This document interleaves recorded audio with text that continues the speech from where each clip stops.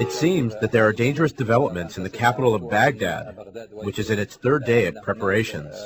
We will go there live with our correspondent, Shakir Hamad. Are the emergency sirens sounding? Shakir? We are waiting for pictures from Baghdad. It seems new warning sirens have sounded in the capital of Baghdad, warning of new air raids. Iraqi anti-aircraft have begun firing into the air from the ground. This is a signal that Iraqis understand. Yes, Shakir, do you hear me? Shakir, we are now seeing heavy explosions in this picture. Yes. Huge explosions have begun. A second large explosion. Many big explosions that we are seeing right now. Yes, gigantic explosions.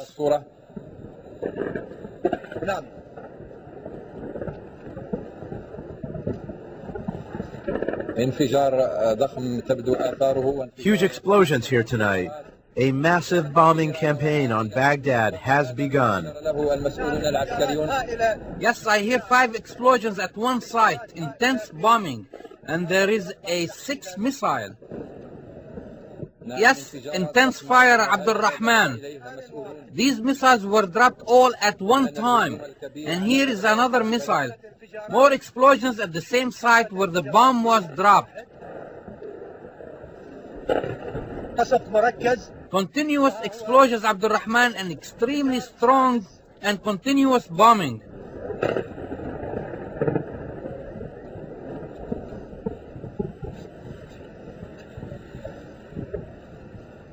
I hear more explosions in the distance, another explosion in the same place where it landed.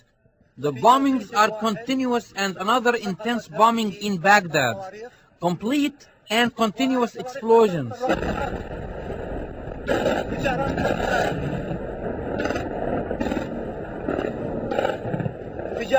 Intense, huge fires are located in one area amidst incoming missiles, lasting 51 seconds, Abdul Rahman.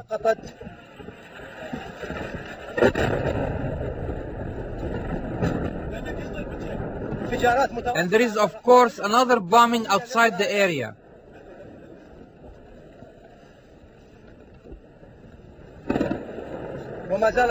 I see thick smoke coming from another area of the city. It seems that the bombings are taking place in many areas. We can hear the sound of the incoming missiles.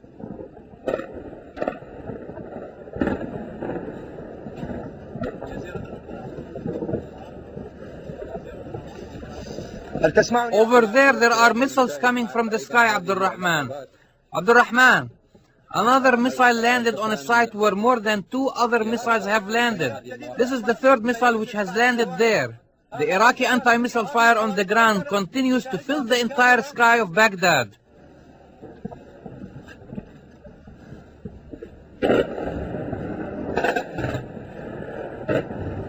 هذه مصور هذه صواريخ.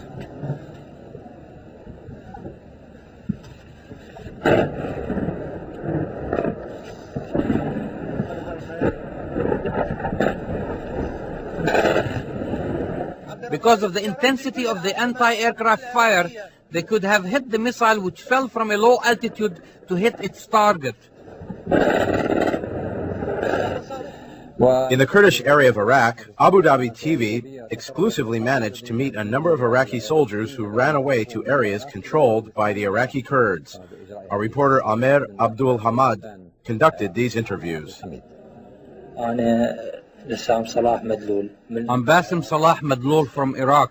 I'm a soldier. I was born in 1967 in Basra. I was in the 2nd Infantry, Division 436, Military Unit 15. Tell us, why did you run to the Kurdish part of Iraq? The situation that forced me to run away and become a refugee in Kurdistan is the same situation that the Iraqis are suffering from at the hands of the Iraqi government. All the Iraqis wish to come here, and I wish that they can come here until this regime falls. Abbas Saeed al-Hussein from Basra. How many years did you serve in the Iraqi army? I served 1 year and 10 months in the Iraqi army. Why did you escape? I escaped because life was very difficult. We were serving in the army on a voluntary basis. We were working hard day and night, but we were not getting paid. They were not supplying us with all the necessary equipment. Marching into Basra is like marching into Iraq. Is this the richest district in Iraq? It has a lot of oil. Why weren't we getting paid? Whose idea was it to escape? And how did you tell each other about it? Weren't you afraid that some of you would tell? No, we were not afraid of each other. We are brothers. Did you know each other in Basra, or did you meet in the army? No, we have known each other for a long time. The three of us decided to escape. At midnight, our army unit was in a state of emergency. As soon as the emergency period finished, Mushriq, Bassam and I escaped. We arrived in a Kurdish village. They welcomed us with open arms. Weren't you worried that the Kurds would think that you are spies? No, they were not suspicious of us. They gave us everything, food, money, shelter. Thanks to God. I warned the Iraqi army not to come to Kurdistan. I'm Mushriq Ahmed Hashim from Basra. I served in the 2nd Infantry Division 436 Unit 15. Did you escape for the same reasons, or do you have a different situation? I escaped because it was useless.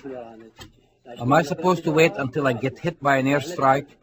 No, that is not reasonable. What we were fighting for, I think we're fighting against ourselves. I have seen army officers escaping to save their lives. I'm supposed to fight. It is useless. If we waited, we would have been encircled without having a real army. Sometimes we hear that the army will resist and fight, and sometimes we hear that the army is going to be reduced. At one time, we heard that there will be an additional enforcement of 16,000 soldiers. What can the 16,000 soldiers do? They are not even enough to protect Basra. Why are you escaping now? Aren't you supposed to defend your country?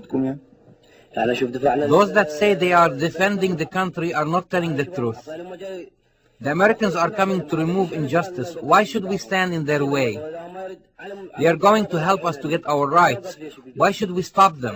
It is a big lie. All the Iraqi people know that. As long as the Ba'ath party stays, Saddam and the entire leadership will also stay.